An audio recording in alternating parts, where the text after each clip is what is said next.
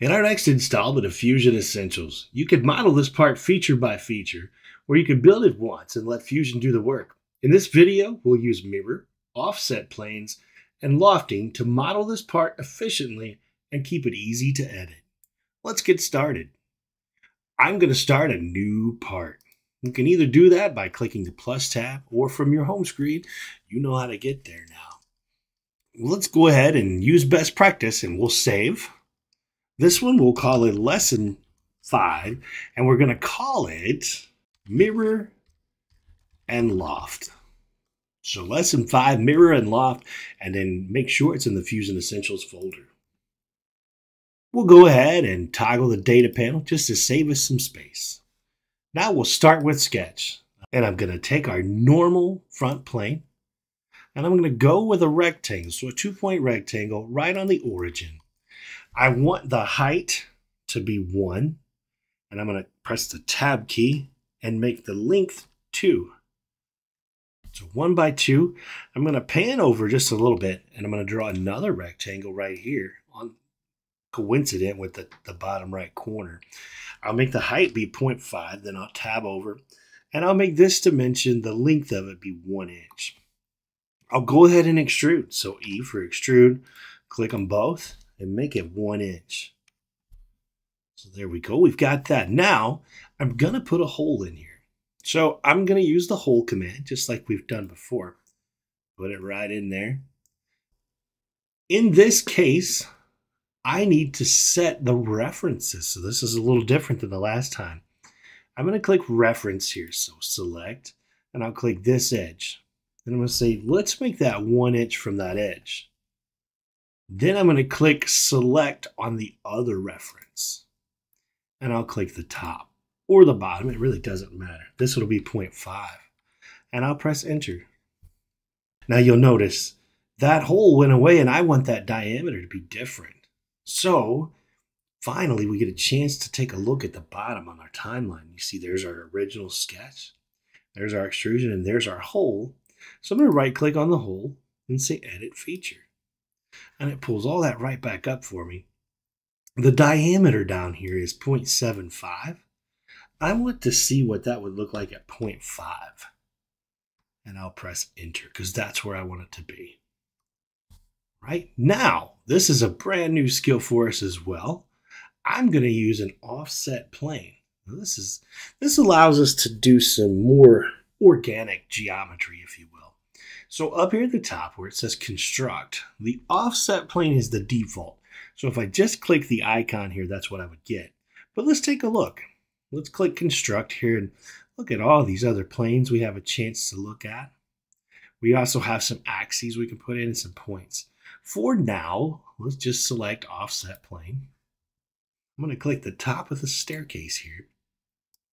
And I want to drag that up. Let's take that and drag it up 0.75 inches.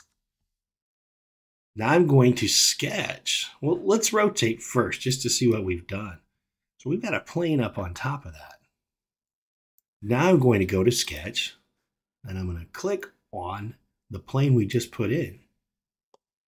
Now I want this rectangle to be projected up there, so it's going to help me out. So here's what's going to happen. Let me rotate this. You see right now I'm in a different space, right? That's the plane I'm drawing on.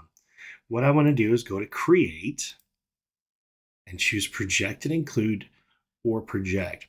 Now P is the default key for that, and that is given to you by Autodesk. So you could just press P. And I'm just going to click on that rectangle. And do you see now how that projected up for me? So I put that same rectangle up in that space for me. Let me escape from rotate here and click OK. Now I am going to kind of square it up. I'm going to click the top button here from the front, from the view cube. Now I'm going to take my circle, and what I would like to do is put a circle smack dab in the middle. Now watch this. Rather than dimension, I can kind of slide up here and see how it gives me that triangle? Well, we know from geometric constraints that's a midpoint. And I'll come up to the top, I guess. Can do the same thing at the bottom. Get that midpoint symbol and just kind of drag down. And when I get in, now that I've marked those, do you see how it's giving me the extents? That's what those are called, those dotted lines or those dashed lines. Now I could click and draw a circle, and this circle we want to be 0.5. So now I'm going to click Finish Sketch. I may have to rotate this, but you can see what it's done. Now the purple is still usable, but we don't actually need it this time. So I've rotated, so I'm going to press Escape to get out of Rotate. I'm going to go to Create, and I'm going to choose Loft. So Loft allows us to combine geometry that are in different planes. So I'm going to click Loft. Let's bring this over here.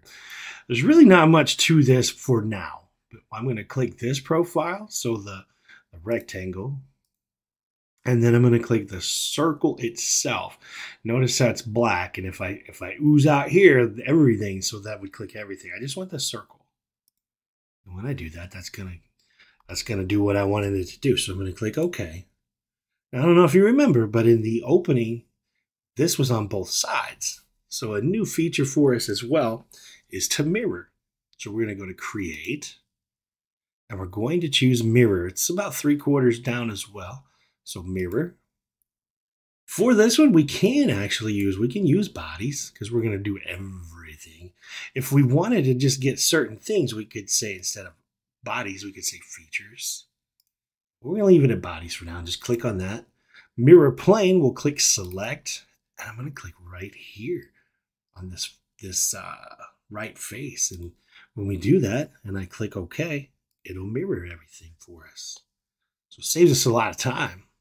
We'll go ahead and apply a property, so physical material. And for this one, we're going to apply brass. So we'll just drag brass over and click Close. And then just to verify, we'll right click and we'll say Properties, so we can get those physical properties.